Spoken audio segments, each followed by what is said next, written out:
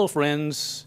It's Chuck, and I'm here talking with Bruce Sterling, sci-fi author and nonfiction author, blogger, thinker. So I thought I'd bring, this is a shoe that's clearly seen better days.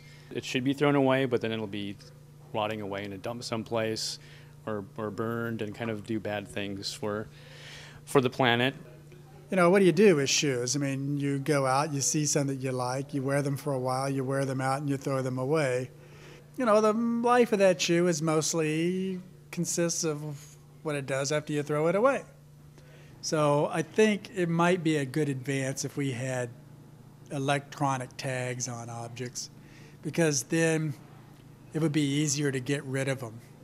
If you sort of say, my shoe's worn out, I want to get rid of it, somebody says, call the garbage man. But if you say, this shoe in particular needs to be gotten rid of, well, there might be a record of what was in it, right? I mean, what's in this heel, and exactly what kind of leather is this, exactly what kind of metal, exactly what kind of cotton fiber here, you know? And if you knew these things and it didn't cost you anything to know them because they were embedded in the tag by the original manufacturer, it'd actually be worth a little bit of money, right?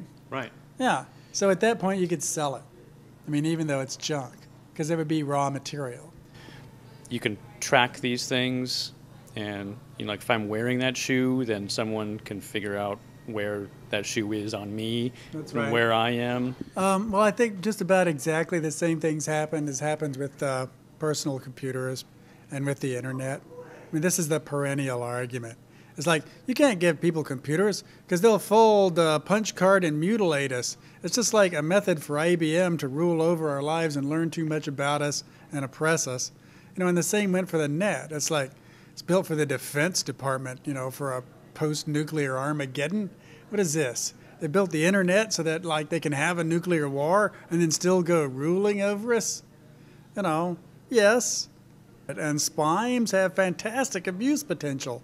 It'd be a fabulous way to run a concentration camp or a prison. You just like label everything you own, including your shoes, your eyeglasses, buttons, everything. If you try to take anything, steal anything, move anything in any way, a red alert goes off somewhere, people come into your cell, beat the living shit out of you with clubs. But at the same time, let's say you're deprived of everything, and the government shows up with relief helicopters because your house just washed away in a hurricane. And they suddenly say, well, you can have this, and you can have this, and you can have that, and you can have that, and we're going to give it to you immediately, and we're not going to waste any resources. We're going to, like, restore everything that you need for a civilized life really rapidly, and you don't die. All right, you don't get the bad without the good. I mean, yes, if you're in a totalitarian society and you hand the government an axe, that will cut your hands off. But if you're in a democratic society and you hand a greater awareness of the physical environment to people, it makes no sense to argue that you ought to keep them ignorant because the military, the government, or corporations might abuse that.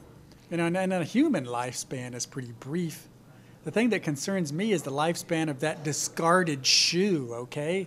Because that thing could be sitting in a landfill gently oozing its constituents for the next couple of millennia. Well, that brings it back to the shoe, which I think is a good note to end it on. Tag your shoes, folks. This is Chuck with Bruce Sterling. Thanks.